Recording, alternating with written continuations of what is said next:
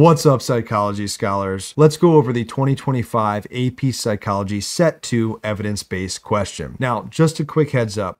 We don't have enough time to read over the entire EBQ line by line, but if you want to look it over while you watch this video, I'll link it in the description or in the comments. So let's take a look at the focal issue of this EBQ. Using the sources provided, develop and justify an argument about a specific social condition that leads people to be more likely to help another person in an emergency. So from here, what you need to do in part A of the EBQ is propose a specific and defensible claim based in psychological science that responds to the question. So let's take a look at some examples of claims that you can make for this EBQ. Now, before we do so, it's important to understand that the College Board scoring guidelines say that your claim must make a recommendation. Moreover, your claim must suggest a specific positive or negative effect on the question. Now, there are a few claims that you could have made in regard to the focal issue for this study. Let's take a look at each of them. When there's an emergency, victims should hope that blank because this increases the likelihood that someone will help. So let's take a look at the first thing that could fill in the blank here. When there's an emergency, victims should hope that there's only one or a couple of witnesses because this increases the likelihood that someone will help. Notice how this claim is a recommendation. When there's an emergency, victims should do what? They should hope there's only one person or a couple of witnesses present. Why? What's the impact? Because this increases the likelihood that someone will help. You could have also have said, when there's an emergency, victims should hope that there's a large number of witnesses, or victims should hope that there are multiple witnesses because this increases the likelihood that someone will help. And it doesn't matter which one of these you argue as long as your evidence supports your claim. And as you're going to see in a minute, there's enough evidence in the sources to support both claims you see here. Now, one other claim that you might be able to make is the following. I'm not 100% sure College Board will accept it, and I'll explain why in a minute. When there's an emergency, victims should hope that the situation is dangerous because this increases the likelihood that someone will help. And the reason I'm not sure a dangerous situation will score is because I don't know if it counts as a social condition. I know that a large group or a small group of people would constitute a social condition, but again, I'm not sure that a dangerous situation will. Okay, let's take a look at what the College Board wants for parts B1 and separately C1. Here, you're supposed to support your claim using at least one piece of specific and relevant evidence from one of your sources. And remember, your evidence for B1 and C1 must come from two different sources, and you need to cite your sources properly or you won't score. Now, before we move on, I just want to point out real quick that each piece of evidence we look at is going to be color-coded based on the claim that you see here. So the idea that victims should hope that there's one or a couple of witnesses will be color-coded in blue. The idea that victims should hope that there's a large number of witnesses will be in red.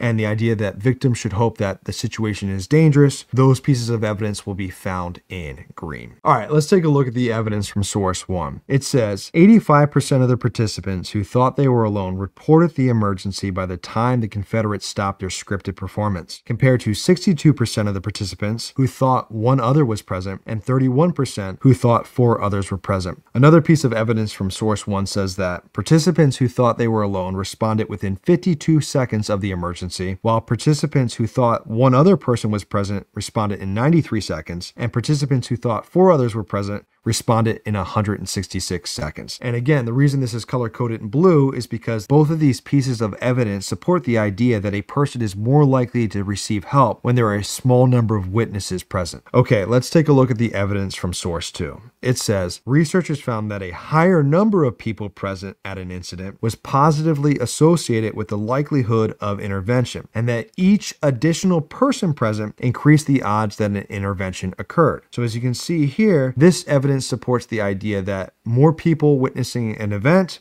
will lead to a higher likelihood of a victim getting help. All right, moving on to source 3. It says, when fewer people witnessing a situation are present, at least one additional person present in a situation leads to a higher likelihood of helping. However, groups with 3, 4, or 5 or more members were least likely to help in a situation. So this supports our claim that having a couple of people witness an emergency leads to the victim having a higher chance of getting help. Now, the interesting thing about source 3 is that it has evidence that supports multiple claims. So here it says, when people witnessing a situation know each other and are not complete strangers, if the people witnessing the event knew one another, whether as friends or acquaintances, they were more likely to help. So the reason this piece of evidence is red is because it supports the idea that when there are multiple witnesses who, in this case, just happen to know each other, a victim is more likely to receive help. Now, the evidence from source 3 doesn't stop here. It also supports the claim that a person is more likely to receive help in an emergency situation. For example, people who perceived a situation in which a person needed help as an emergency, more dangerous, or more likely to help than when the situation was perceived as a non-emergency. Moreover, when a perpetrator is present, people witnessing a situation in which the perpetrator was present were more likely to help than when no perpetrator was present. This finding is consistent with the finding that people are more willing to help if a situation is perceived as dangerous. Now, you may be thinking, Mr. Ireland, you only gave us evidence from one source that supported the claim that people are more likely to help if the situation is perceived as dangerous. Now, that's true, but I also think there might be more pieces of evidence from source 2 that also support this claim. With that said, I didn't provide you every single little piece of evidence that you could have used for your EBQ. I provided you with a general overview of the major pieces of evidence that can be found in the sources. So now we need to move on to parts B2 and C2. This is where they want you to explain how the evidence from parts B1 and C1 respectively support your claim using a psychological perspective, theory, concept, or research finding learned in AP Psychology. Now, as a reminder, the key concepts that you choose from parts B2 and separately C2 must be different. So the first thing that we're going to look at are some examples that support the claim that a victim is more likely to receive help when there are a small number of witnesses. Now, just a heads up, if you made a different claim for parts B2 and C2, your responses are going to look a little different from what I'm about to show you. So here we go. This evidence supports my claim that victims should hope there's only one or a couple of witnesses in an emergency because some individuals are more likely to show altruism, there's your key psych concept there, when they see someone in need and there's no one else around to help. This desire to act altruistically can diminish in the presence of other witnesses due to a diffusion of responsibility, meaning that a victim is more likely to receive help when there aren't many bystanders. Now, here's another example that supports the same claim. This evidence supports my claim that victims should hope there's only one or a couple of witnesses in an emergency because, in this social context, an individual might be more likely to think about and adhere to the social responsibility norm, which is the expectation that people should help those in need when possible. Conversely, when there are a large number of witnesses,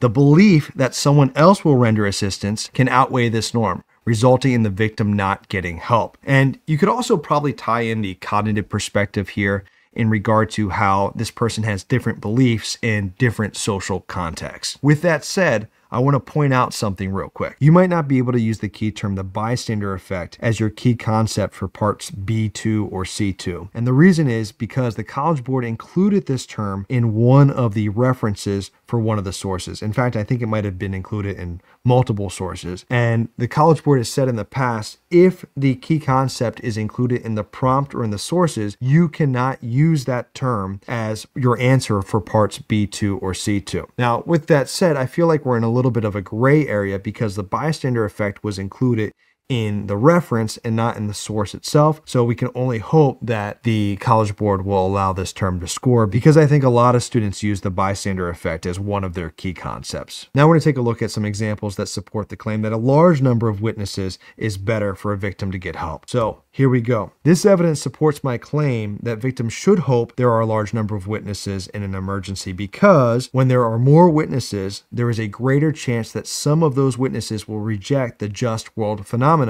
That's your key concept there, meaning that they won't think that the victim deserves their fate, and consequently, they'll step in to help. Here's another example that supports the same claim. This evidence supports my claim because if someone has been positively reinforced in the past for helping someone in need, they may be more inclined to help someone in an emergency situation when there's a large crowd present, because they think they will be positively reinforced in a similar manner as before, such as they think that the crowd might cheer them on. This person may be less inclined to help if there are no other witnesses because they may not receive the reinforcement they crave. Now, this is a terrible person in real life, but I believe this answer would score for part B2 or C2. And again, I think there are more key concepts that you could use here to support the notion that a large number of people is better for a witness getting help. Okay, next up, I wanted to give you one example that supports the claim that victims should hope that the emergency is perceived as dangerous, and here's why. Because some individuals may be motivated by the sensation-seeking theory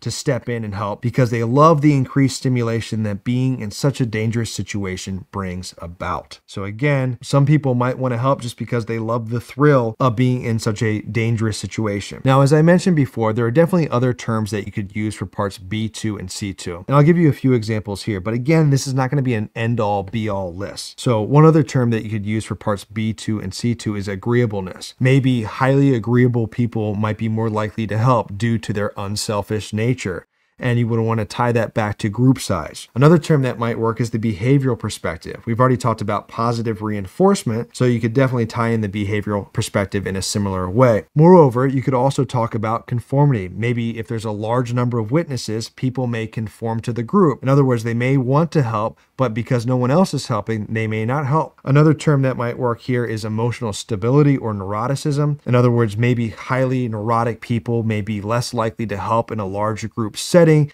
because of the perceived pressure that that large group puts on them.